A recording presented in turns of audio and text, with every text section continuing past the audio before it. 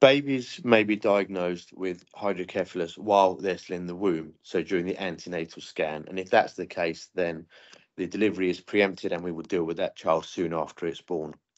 For the other causes, such as infection or bleeding or a tumour, for small babies, the head tends to expand and grows off the normal growth chart. Everyone in the UK gets given a red book, so the child's head is measured. And if we see that the head is getting bigger than it should be for that child, again, we worry about hydrocephalus. Other symptoms in a baby are the head veins start to pop out. The child's eyes may deviate downwards. They may feel really quite sick. And for the older children, once the bones have closed, is often headache when they can articulate that, nausea, vomiting, and sometimes sleepiness or drowsiness. So, hydrocephalus has many causes, and often the treatment is to deal with the cause. For example, if someone has a big brain tumor that's pushing the normal fluid chambers of the brain and blocking them, removing that tumor may be the treatment.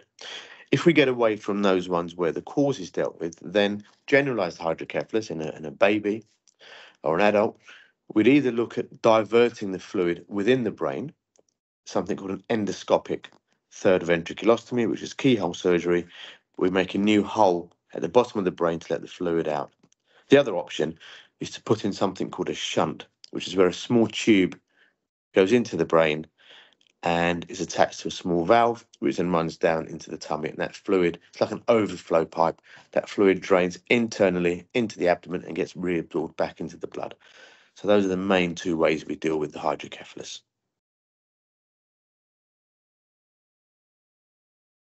So for a child or an adult who needs treatment of hydrocephalus, if you don't treat them, they will die. It's as simple as that. So treatment isn't an option. This is a life-saving operation. The risks of the actual operation are quite small. With any surgery, there's a risk of bleeding, there's a risk of infection, there's a risk of damaging the brain, a risk of stroke, a risk that what you put in the tube is in the wrong place, or it can break or malfunction. The overall risk during surgery runs probably under 1%. In the long term, however, shunts tend to block off, and about 80% of shunts will stop working in 20 years. And what I explain to my patients, having a shunt is probably a bit like having a car or a washing machine. It may work forever, it may break down tomorrow. You just don't know. So we warn the patients things to look out for. If their child suddenly gets headaches, nausea, vomiting, having been well, we would rescan. If the shunt's blocked, we replace it.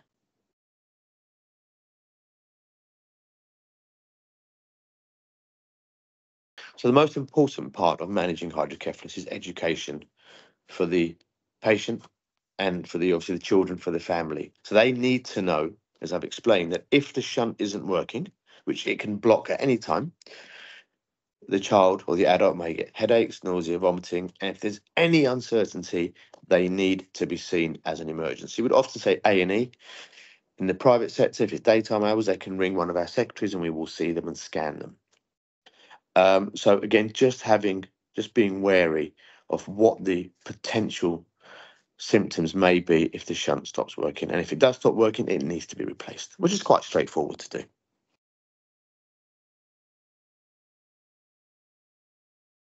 So when there's an antenatal or early diagnosis in childhood, there's a very good setup actually within the hospitals. There's a usually a pediatric CNS, so one of the clinical nurse specialists who has an interest in hydrocephalus, and they can put the parents in touch with other parents who have children with hydrocephalus, which is always helpful, just that familiarity and discussion. There's various resources they have, there's various charities. There's Hydrocephalus Association or ASBA, again, who are very helpful with many resources. There's leaflets and there's books. So that's helpful, certainly initially, but then having the specialist liaison nurse or a nurse specialist as a point of contact for that family for good is also very helpful, because questions are going to arise later on in life and there are going to be issues. Can my child play rugby? Can they play netball? That sort of thing. So there's an ongoing relationship with the staff is paramount. But yes, there's lots of information that we provide to all our parents once the child is diagnosed.